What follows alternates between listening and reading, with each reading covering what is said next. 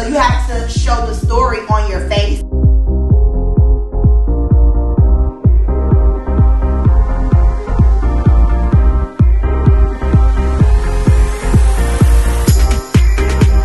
My name is Fabi Williams, and I am the CEO and founder of Fab Dance and Fitness Academy.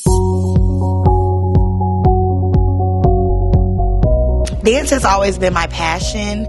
It means life. It means living to your fullest potential. In dance, you can be any character. So you're also acting. You're also a storyteller. So dance is life.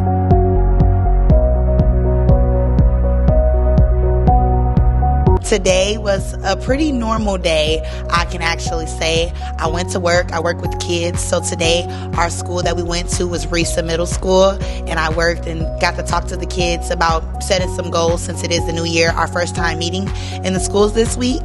So we talked about goals, and then now I'm back at the studio, my home, where I also feel like I live because I'm here all the time, ready to do some personal workouts, get ready for Baddie Boot Camp, and that'll be the end of my day.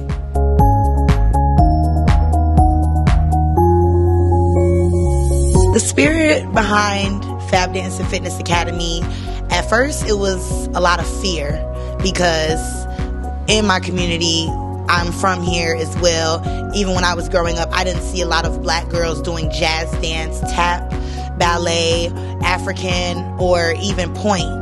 And I've always wanted to create a place like that. So it was a lot of fear at first, but then it turned into hope that I could change the view of the arts in people's eyes today. Hope that I can instill regular traditional dance into students here today.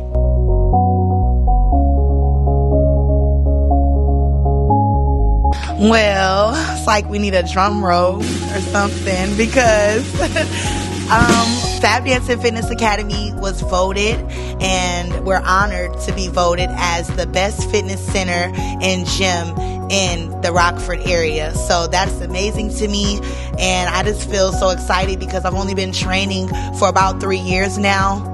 Dance has always been a passion of mine. Fitness kind of came through and really kind of sponsored my dance career. It made my dream come true. I never planned to actually go into personal training when I was manifesting being a dance studio owner, but seeing where the money was and where the need was, people in my community also want to learn about health, and they want to deal with trainers who are passionate and genuine and not just doing it for the money. So honestly, I am doing it for the money when I say that I was funding my dance career, but it's amazing. It's amazing to be nominated the best after finding a love for fitness, because in dance you always have to work out. But I fell upon this love for fitness when I was introduced to Herbalife, and that is a company that has been in business for about 40 years, and I'm an independent distributor with them. So I sell shakes, teas, meal replacements, protein snacks.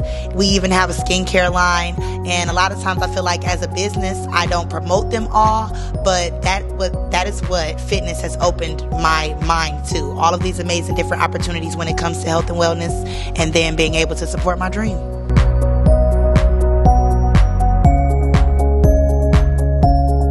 I think that Fab is very important to our community because it's a lot of different things that we do here. We don't just make the girls dance and make them attend our workout classes. We're trying to teach young ladies how important it is to care about your body at a young age, because older women will always say, "Ooh, girl, you ain't gonna be eating like that when you get older," because it is harder to lose weight when you get older. It is harder to become active.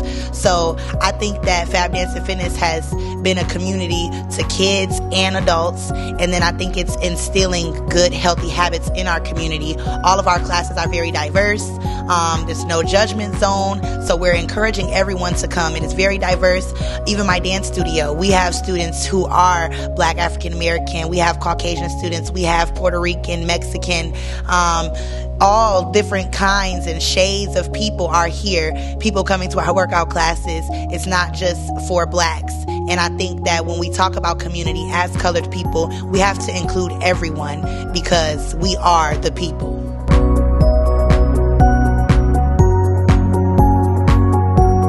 For Fab in 2023, I just honestly feel like we got to step it up. Everybody is always saying how we go so hard, how we're so consistent, but being acknowledged as the best, it's one thing to always call yourself the best, to instill that personal confidence in your small business, but to actually be voted as the best over national gyms.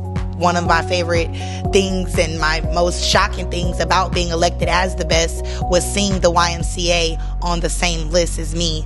Little old me on the same list as the YMCA. And I love the YMCA, and the YMCA has been amazing to Fab Dance and Fitness, and they've invited us, and we've done performances there, and we've actually received some of our first news coverage with the YMCA. So just to be able to see that, Fab Dance and Fitness just has to step it up. Like, we think we're doing good, but the community is seeing what we're doing, and they're understanding our why here at Fab Dance and Fitness.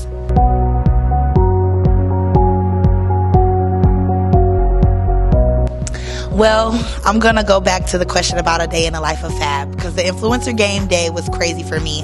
Not only was I booked for the Influencer Game that day, I was booked for a show out of town in Florida, and I was supposed to make it there, and I didn't make it there.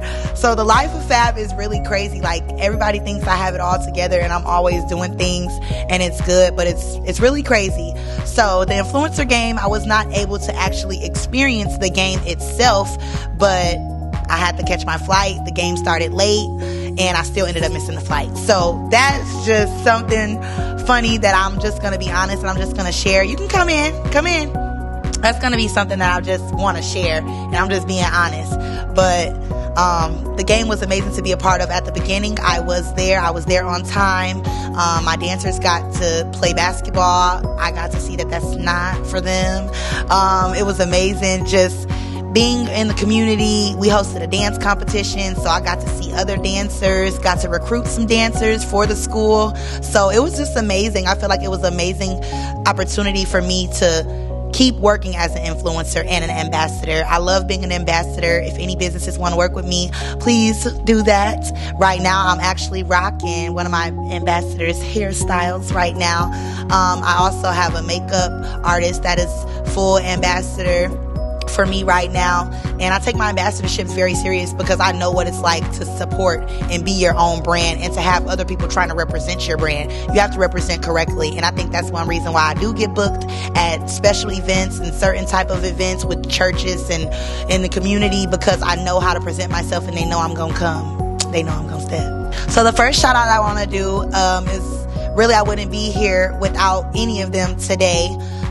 To my fitness instructors, we won, and I keep telling everybody as staff, even my students, we won. It would not be possible without you all. So all of my fitness instructors, Chanel, I'm going to introduce first because she's been with me the longest. Baddie Boot Camp, that's my girl. That's one of our latest classes on Tuesdays and Thursdays, 6:30 to 7:30. Catch her at Fab Dance and Fitness or virtually.